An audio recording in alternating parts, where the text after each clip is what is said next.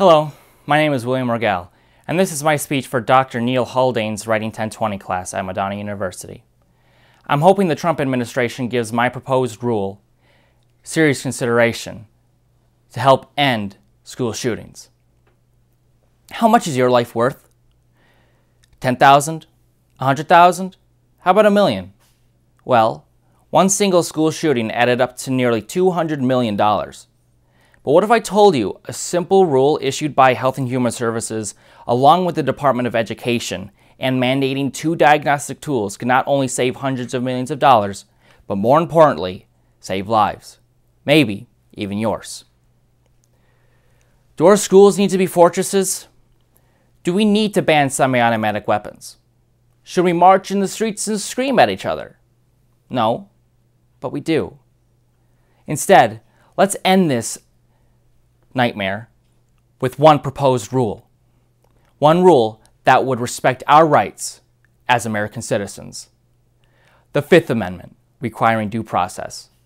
The Fourth Amendment, requiring reasonable cause for government seizure of property. And protects everyone's Second Amendment rights. Now, who is the subject of this rule? The subject is the school shooter in potentia, a murderer in waiting. Helping that one person can save millions of dollars and countless lives with just one proposed rule. That one person should be society's upfront investment for only a couple $1,000s and require the involvement of our mental health or juvenile court system. There is a brain imaging tool called a SPECT scan, and there is a mental health tool called a psychological evaluation. Dr. Daniel Amen, a pioneer in the use of SPECT brain imaging, found that when these two are combined, they have resulted in nearly an 80% change in either diagnosis or treatment plan. The American Psychiatric Association issued standardized guidelines to evaluate individuals. Those are personality-based assessments and can depict behaviors outside the normal bell curve of acceptable personality traits. The SPECT results give us a biological reason why that person exhibits behaviors outside the norm, a medical reason for their instability. Dr. Peter Langman, a psychologist and expert on school shootings, founded the site School Shooters. He noted that every single mass shooter displayed a mental health deviation. David Altamari learned that more than $45 million went to Newtown, Connecticut since the 2012 Sandy Hook Elementary shooting and published his findings in the Hartford Courant. The cost of funerals, lawsuits, investigations, and unimaginable heartache are not included in this tally. How does one even measure that total cost? You can't. It's immeasurable. But this true national security threat and millions of dollars could be significantly reduced, if not eliminated, by implementing my proposed Student Safety Early Intervention Rule, SIR for short. The SIR is a series of checks and balances that will be a uniform protocol that is controlled at the local level in every school district nationwide. Let's take a closer look at SIR and the worst case scenario. When a troubled student is sent to a school counselor, an informal risk assessment is done through their office. This is pretty much standard procedure nationwide, but the outcome for each varies greatly, some with deadly results. If the counselor thinks the student needs further assessment based on repeated aggressive actions, the parents are notified and a motion is filed in the courts.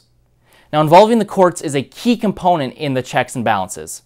If parents do not agree to further evaluation, the school files a motion and the judge appoints a guardian ad litem to represent the student and report progress to the court. Per William Lancet Esquire, or guardian ad litem on several high-profile cases in Michigan. The evaluation results presented would be a comprehensive report merging a standardized psychological evaluation and the SPECT scan results. This report would offer a diagnosis and a treatment plan. A SPECT is basically an image of a functioning brain. Let's say you broke your leg. You get an x-ray for your broken leg. Your treatment for your broken leg would be a cast and crutches, right? Well, a healthy brain will look like a smooth melon while an unhealthy brain of a mass shooter or mass murderer could look lumpy or have holes where there is evidence of no blood flow. There is a biological reason for that person's broken brain. The psychological evaluation alone presents a behavioral label. Let's take depression, for example. A SPECT image will reflect the areas of the brain for depression, but the medication to treat it can be dramatically different based on the SPECT results. Dr. Langman noted one of the Columbine shooters actually became worse on his prescribed meds. SPECT has an added benefit by taking away the moral and often shameful label of a psychiatric condition, instead showing a medical reason for their brain dysfunction and troubling thoughts. People who see the medical evidence and a plan toward healing show greater compliance with treatment. Now, in those rare cases where a patient will not comply, the court would issue an order of non-compliance and would notify law enforcement to secure all firearms in that person's residence, as well as notify the Department of Justice to flag that person in the Firearm Transaction Record Database, commonly referred to as NICS. This would prevent the purchase of any subsequent firearms. You can save a life. You can save countless lives. Your call might help heal a brain and save millions of dollars. Please join me and call Surgeon General Jerome Adams on 202-205-0143 and urge him to review my proposal and issue the Student Safety Early Intervention Rule. Thank you.